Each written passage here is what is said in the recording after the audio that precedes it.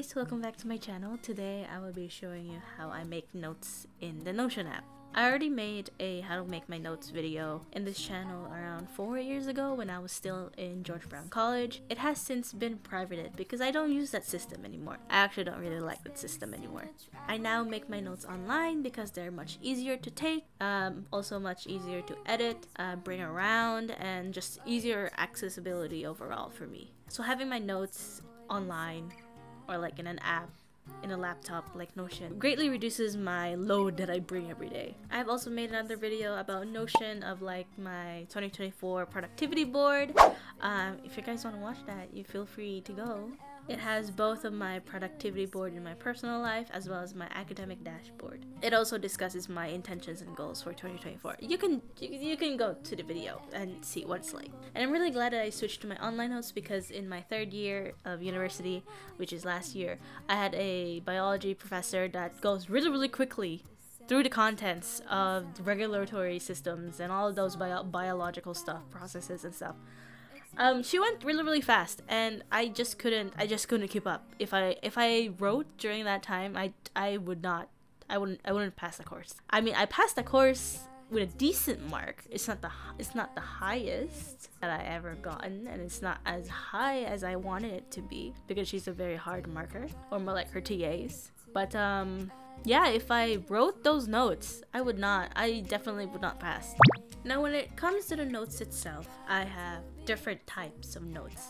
Not different structures, I have different just types of notes and where I got the notes from. And those types of notes really depends on the demands and the requirements of the course. Some courses are just lectures and readings, but there are some courses that has videos, like hour-long videos, like an asynchronous video, and then the actual lecture or tutorial is like more of a like a seminar where we talk about the lecture and all the reading materials. But overall, I have 3 different types of notes. I have reading, I have lecture, and I have video notes.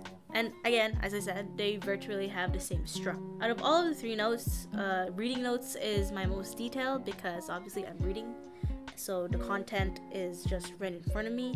Whereas lecture notes is less detailed because I can't write everything as the professor has said. And video notes, sometimes I'm just too lazy to write everything what the video says, especially if it's a really short video. If it's like a lecture video, like an asynchronous video, then yes, I would be more detailed. But if it's just a supplementary video to our understanding, I would either not write notes, just be very vague on my notes. Okay, so let's get into the actual notes that I'm gonna show you and guide you to how I make my notes. So this is my academic dashboard. I showed it to you in the previous Notion video. As you can see, I already have some to-do lists to do, and these are all of my courses. These are final courses. Nothing has changed. Yeah, and these are all my upcoming assessments. I'm going to show you my reading notes, and that is in my biomechanics course, just right here. As you can see, I already have it, and it's already done. Now, these reading notes will probably take up the most of my time because they ask the most detail. Now, to start off, you have to make a page, obviously, and then create a title. My title here is week 1 readings.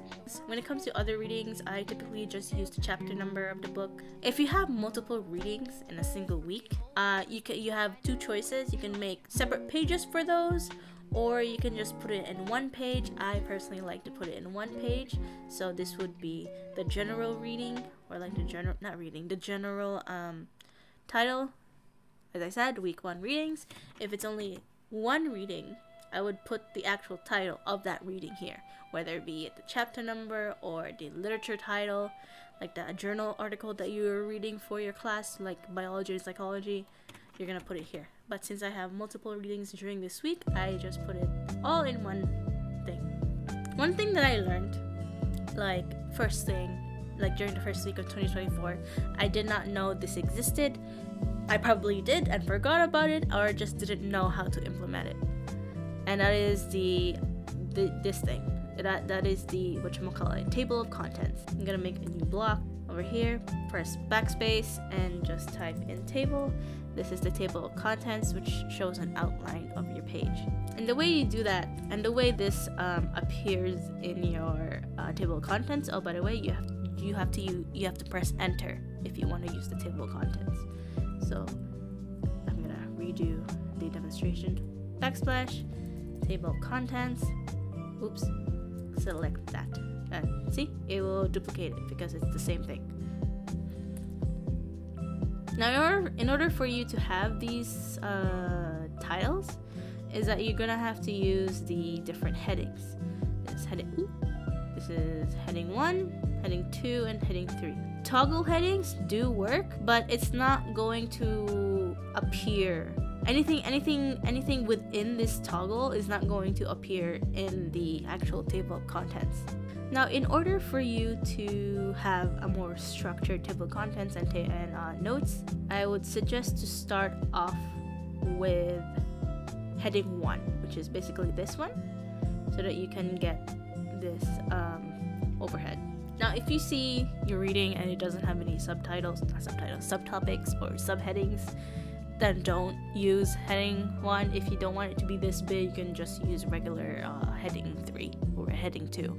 Anything really. I'm just saying that if you have subheadings and subtopics and subtopics, then I would suggest to use heading 1 first. Like here, the behavior of the honeybee in pollen collecting. This is the title of the, I think, either chapter or the article, but my professor only wanted me to read a singular section, which is the action of the hind legs, and therefore this heading is heading number 2. It produces that indent, meaning that this topic is underneath or like a subtopic of this topic. Next one is my second reading of the week for this course. So this is heading 2, I believe, and this is heading 3, and this would appear here accordingly. So these 2 subtopics are part of this major topic, and these 3 subtopics are part of this major topic, which is basically what a table of contents is.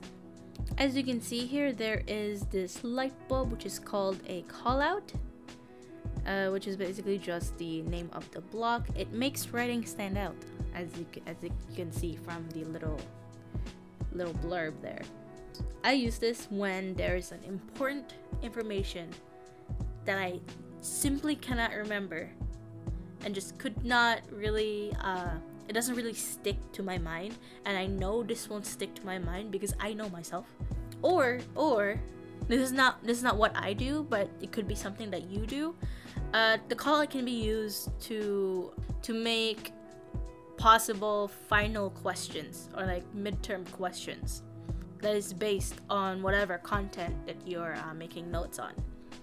And since it is indented and underneath number 2, for example, perhaps then you can write a possible final and midterm question underneath that is based on whatever point number 2 is. And sometimes I use callout for equations, but there is like a designated block for it, block equations. I mostly use it as an aesthetic thing. Ooh, and another function for the callout thing, I really like the callouts in this Notion, in Notion, is that if there is a conclusion to like an overall topic, I can use that as well. Or if there's an important quote that I need to remember, or if it's like, and just to like round things off, I guess. There's different bullet points. Bullet points are like topics or descriptions or definitions or whatever that is underneath their topic, and you create a new block for a new definition or a new note, when to make another block, and when to know that is another topic. Honestly, I would just create a new block if the sentence is going too long. Also, make sure your notes are legible to you and comprehensible. If you have to write in short form to write faster, write in short form. It's your notes. Nobody's gonna read it, maybe, unless they ask for like your notes and stuff. It should be legible for you, and these notes are for you. Also use abbreviations. You don't need to write full sentences. If your phrase and point gives out the general gist of your point and is detailed enough into a single phrase, not just a sentence, that's good enough. That's fine. I can show you guys my lecture notes, which is not that different from my reading notes. This particular lecture note is not that different from my reading note because her slides are pretty sectioned. So this is the main topic, and these are all the different subtopics. And since it is coming off from the slides, her slides are already structured enough. So therefore, I follow her structure. Talks about historical perspectives first. Talk about William James, his theory of what the self is. There's the I self and the me self. What the I self is composed of.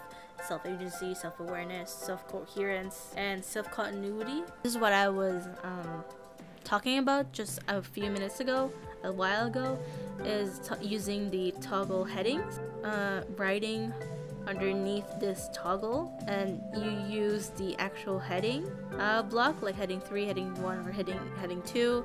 It does not show up in your table of contents. Again, I use the callout. The way that I use this callout is the answer to this question. You can also do that. Now, the good thing about Notion, and something that you could do that I don't do, mainly because I'm too lazy, something that you can do is add pictures. You can add pictures to Notion. So if you have a certain diagram that you found on the textbook or in the slides specifically, and you want it to put in your notes, you can do that. So first you screenshot it, and then you copy it to your clipboard and then paste it on here. And that's basically how you put pictures in. You can also export this page. One thing to keep in mind though is that if you use a toggle and you close the toggle, it's not going to show in your doc or your PDF.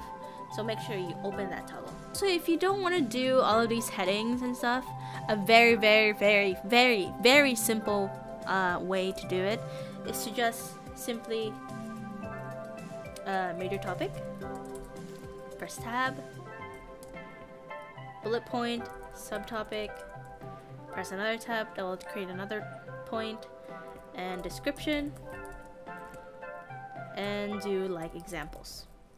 If there is a definition, then you will just do this. This is definition. And if there is a call out, like the very, very, very, very important distinction or just very important information, just do call out. And that would be as simple as that. This is how I used to do my notes. It's not bad, it's just kind of boring. Other things to use other than call out is the quote function or the block. That is basically just a quote. This is an important quote by whoever is important. And another thing is using columns, and I can show you in my lecture notes about magic, astrology, and religion. As you can see, it starts off fairly the same. The table of contents, and this is the major topic, and this is how I do it. If the professor during the lecture asks the students to answer a certain question that is possible or like half right or kind of right on what the definition of a certain something is, of a certain term, like how do you define religion, I would put it here, and I would put the actual definition as a call out beside the student response. Same thing here in magic. And over here, as you can see, I utilize the table just to say what the similarities and differences between magic and religion. And here is another call out to define what magic is and what the society at that time or currently believed what magic and what religion is. Another call out, I use a lot of call outs here because it was more of a back and forth where the professor asks something and deliberate on what the different definitions are, and before he actually gives the official like definition of the term. And that's how I make notes. Yeah. I do want to preface that I don't do this for every single class. I try to, but I know for a fact that after reading week, which is like the mid-semester break, I will be very lazy and I'm probably not going to be as detailed and as organized as the notes that I showed you. But for the most part, this is how I actually do my notes. There could be a few details missing, like the callouts and the bolded letters and the italicized letters, and I'll just want to like type in as much as I can without thinking of what the format is, because it's like crunch time and stuff and the finals is coming up. Then I'm really bad at ending videos sometimes, so let me know what kind of videos that you guys want to see. I know that I will be having a book review soon, so thank you so much for watching. I'll see you in the next video, hopefully in the book review, and I'll see you there.